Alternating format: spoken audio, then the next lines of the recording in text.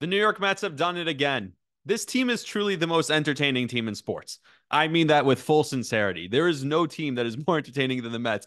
If there's a picture that can, they say a picture is worth 1,000 words. If there's a picture that can define the Mets season in just one word, I guess, or one picture, that is, it would be the picture of the last out from tonight. I don't know if the picture exists. I hope to find it. But the picture from the last out tonight of Marte and Bader colliding as they catch the final out, and then the stare that Marte gives Bader with what was the tying run at the plate. Just if that ball would have fallen because two outfielders collided, that would be the only thing that would have been more Mets than everything that happened prior to that in the game. But it didn't. The Mets put it away. And I said it last night. I'll say it again. The Mets play the most entertaining brand of baseball, bar none. There is no team that is more entertaining than the Mets every single time. And I talked about the game last night, 3 outs. They lead by 4 runs. Let's see how they try and figure it out, how they try and mess it up. Tonight, they gave up only 1 run, but it got hairy at the end. This is the first time in almost a month that the Mets have won a game by more than 1 run. I think I saw that, something like that. So fun times for the Mets. They also, of course, they couldn't make it easy in the end. It was just another case where you're sweating it out, where the tying runs at the plate, where there's a full pitch, and Gary and I think it was Keith tonight on the broadcast just they're so funny. Just the way they're like, oh boy, all right, here we go. And their reactions to everything is just so perfect, so Mets. I love the Mets. Don't ever change. It's funny. The Yankees are almost boring. They won their sixth consecutive game, and I just wanted to read this stat because one guy who's not boring is Luis Hill. Luis Hill has 7 consecutive outings with 6+ innings and 1 or 0 runs allowed. So that's 7 consecutive starts of 6+ innings with 1 or 0 runs allowed. That is the longest streak in New York Yankees history. This isn't the Minnesota Twins. This isn't the Seattle Mariners or Washington Nationals or Texas Rangers. The Yankees have been around for 150 fucking years. And this dude is doing things that no pitcher in franchise history has ever done. When you look out and you see Aaron Judge and what he's doing in center and what Juan Soto's doing in right and what this dude is doing on the mound, and then you remember Gleyber Torres hasn't even shown up yet. He's been awful. Hits a home run tonight. I actually had that coming. I had him on my bench at fantasy and placed him into the lineup. I was like, I'm feeling Gleyber tonight. Hit a home run for me. Thank you, Gleyber. When you have Garrett Cole, who made his rehab start tonight in Double-A. And by the way, this is just an interesting, weird Rami thing.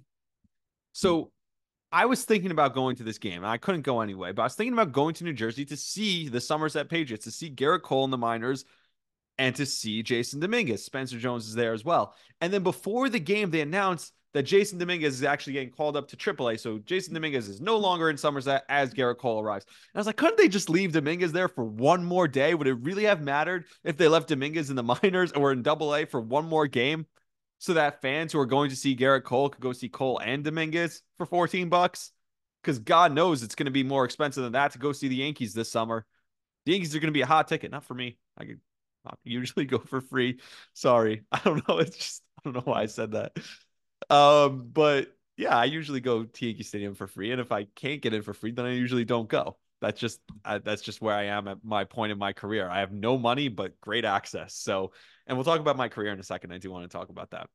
If you follow me online, you know where that's going. But the Yankees, I mean, the historics from Aaron Judge, the historics from Juan Soto, and now Luis Hill being the best pitcher. The bullpen has been in shambles. Like, it hasn't even been like at its peak health. I know they've been really good, but we haven't seen the bullpen at peak health. You still never feel like you're 1,000% certain at the end of the inning, at the end of the game with Clay Holmes out there, and yet still this team is incredible. And oh, by the way, Giancarlo Stanton, he might be the most entertaining one to watch.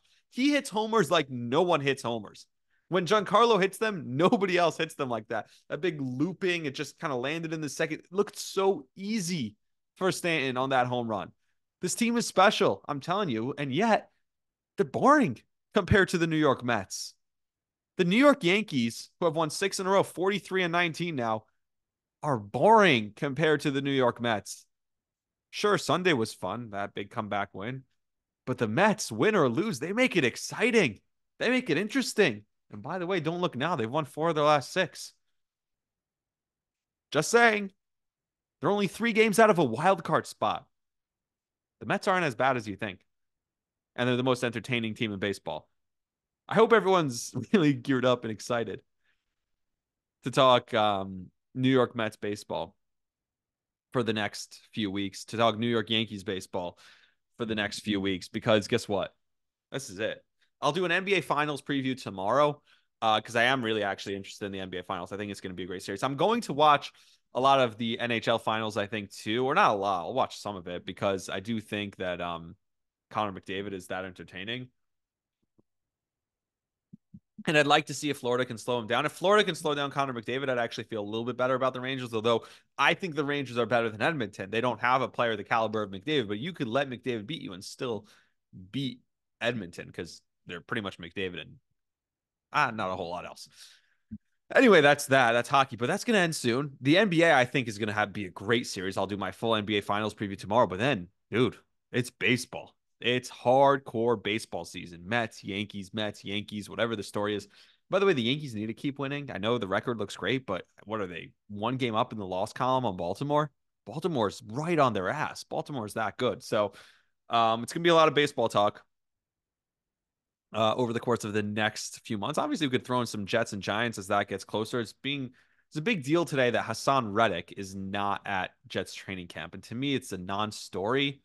To me, and I don't know, I know the media's job is to create stories, but it's frustrating to me that specifically it feels like the Jets beat reporters take stories that shouldn't be stories and make them more negative than they have to be. Even if it is a story and it's not a fabricated story, they somehow portray it in a more negative way because it's the Jets. And I do the same thing because emotionally I know the Jets are broken and the Jets, whatever can go wrong will go wrong. So when I see that Hassan Reddick's not there, when I see that Aaron Rodgers has a blister, all of a sudden I'm thinking the worst possible case scenario. But the reality is, when you think logically, that shouldn't be the case. So I'm not happy with how it's being reported that Hassan Reddick's not there. I mean, Micah Parsons isn't at freaking training camp and or OTAs, voluntary workouts, and people aren't freaking out over there. So it goes both ways because then I'm also enjoying the hell out of some of these Rodgers throws when he's wearing no pads. There's no rush, and it's again OTAs. Also, it's meaningless. So how can I enjoy the Aaron Rodgers throws, but also say that Hassan Reddick not being there doesn't mean anything? Well, I don't know. I'm only human. I can have it both ways. Sorry, that's how we have it as sports fans. And especially as a Jet fan, I don't get to enjoy a lot, so I might as well enjoy this time. I talked about that last night. Like, enjoy the actual parts that you can enjoy because God knows it leads to disappointment in the end. So I'm going to try and enjoy this part as a Jet fan. So that's that. I saw a funny meme that was like, get ready to learn Nerfies. It was one of these gambling guys put it out there. I don't like to promote the gambling guys because I don't believe in their business model necessarily. I keep reaching for more stuff there. Some of them are flat. Sorry. So if you're like, my audio's in and out. This one's actually pretty good. Anyway, the point is that I don't like to promote a lot of these gambling people because I think they're liars, most of them. Like, they're not a better gambler than you. But the guy wrote, "Hey, get ready to learn Nerfies." I thought it was a funny tweet because there's no NBA and NHL for like 5 days in a row. And I put together such a bomb Nerfie tonight. So I had Chicago against Chicago, no runs first inning. I had Boston and Atlanta, no runs first inning. By the way, Boston had a tribute video for Chris Sale. My God, the dude is like he you gave him millions and millions of dollars to never pitch for you literally ever. Now you're also giving him a tribute. Wasn't the money enough? I don't know. And then there was also one last, Baltimore and Toronto, which was a risky one because there ended up being like 11 runs scored in that game. So nailed all of them. Big Nerfy guy. Got the whole Nerfy trio. It was like a plus 600 bet. And I hit that. So yeah, that lasted me, and we'll see what happens. I'm gonna wait, maybe hold off, use that money Thursday, and gamble on the NBA Finals because I'm going to watch it. So tomorrow night NBA Finals preview. That's gonna be fun. But we'll keep talking about the Mets and the Yankees throughout the summer. Now, one of the things about talking Mets and Yankees, and we'll talk about other things. I know there's the big Caitlin Clark story, and I don't know if I need to talk about it. I feel like it's cheap clicks to talk about it. Everyone's talking about it, so maybe I should be talking about it, right? Get my cheap views. I mean, they're just, I get the views just the same, and it's worth it.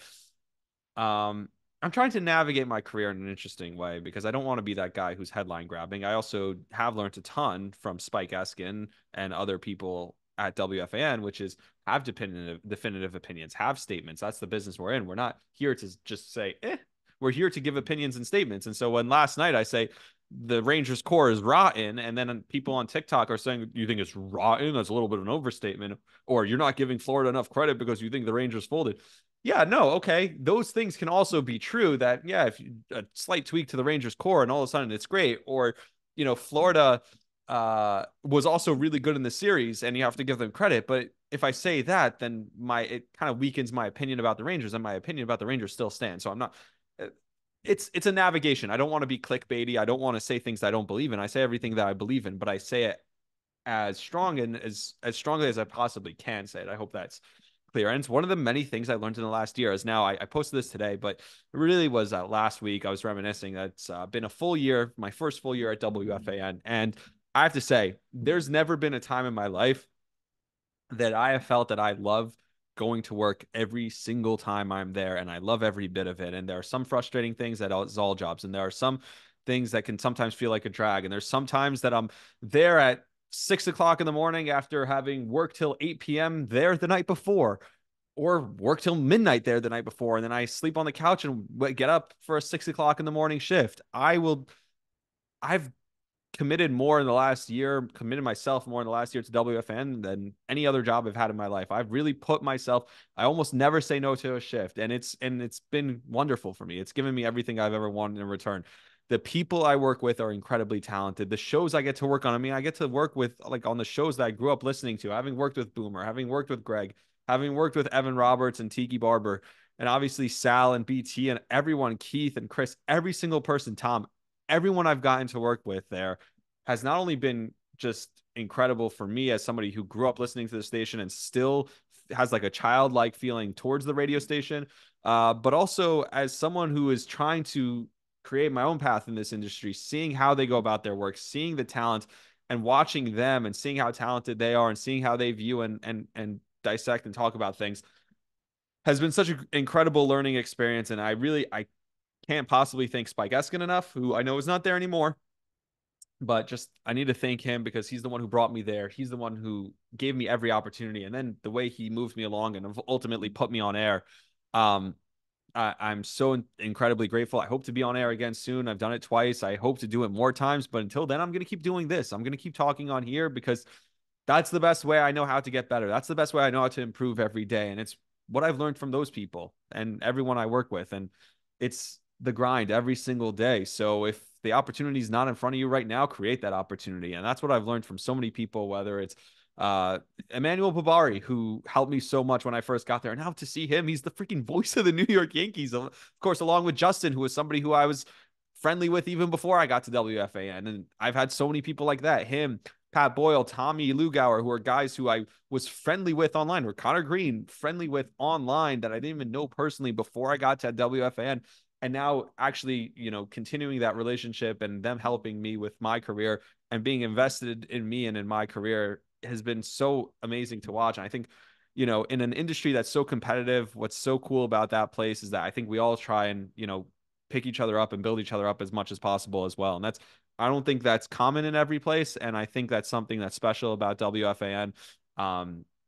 Sal has been someone like that for me. Keith, obviously, everyone knows, has done a ton for me in my career. So it's just super cool and I'm super grateful. So a little soapy moment for me here, just talking about, just reflecting as the last year. And some days are tough because this industry where you're not sure when you're the guy who brought you in and was your boss, and really helped you along leaves one day, and then you're stuck, feel like you're starting over and you have to learn someone new, and you're kind of unsure where your place is, or you're not getting the hours you want, or even when you are and everything's going great, the money's still not great, and you're still trying to figure out, what do I do on the side? How much do I devote to this, my career and my passion, when I need to devote something to trying to make some sort of money so that I can balance that and actually fund my career? There's so many things that I've had to think about and worry about throughout this time. And yet every time I'm in the building and every time I'm doing what I love, which is being there in any capacity, whether it's working digital, whether it's working on any show, whether it's working on the weekend or obviously hosting a show. Every time it reaffirms for me that I'm in the right place and I'm doing what I'm supposed to be doing. And it's just about finding and navigating your way. And everyone who listens to this and helps me, supports me that way has also been super cool. And so many people in the industry, I think it's so cool that I meet so many people, whether they work for Yes or the New York Post or Believe, which is the network that I obviously do the podcast for, or the number of different places that I've gotten to meet and gotten to know and made friends of people in the industry. John Boy, obviously.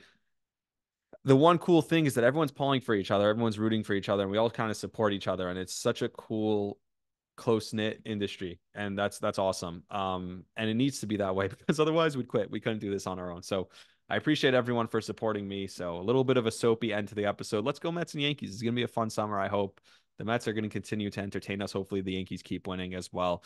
Until next time, buy the hats. Go to hugahouse.com. Use the code below. Brian Bumgarner wearing the hats. Who else did I see wearing the hats? There was some other actor. Oh, Shane Gillis, I mentioned. Obviously we have Aaron Rodgers, and there was another athlete wearing the hat that looks oh, Shohei Ohtani wearing a Huga House hat. My favorite gambler, I mean athlete of all time, wearing a Huga House hat. You can wear one too and look cool doing it. Use my code Rami RAMI 15% off your first order. I appreciate everyone who buys it. Every time I post it, someone buys. So I don't know if it's the same person every time, but I appreciate that too. So till next time, like, subscribe, share the podcast, share it, share it, share it, share it. Keep supporting me. I just talked about how much I appreciate the support. You should keep supporting me. Don't you want to support me? Till next time, I'll see you all. Again, like I said, I appreciate everything that you've done and continue to do. See ya.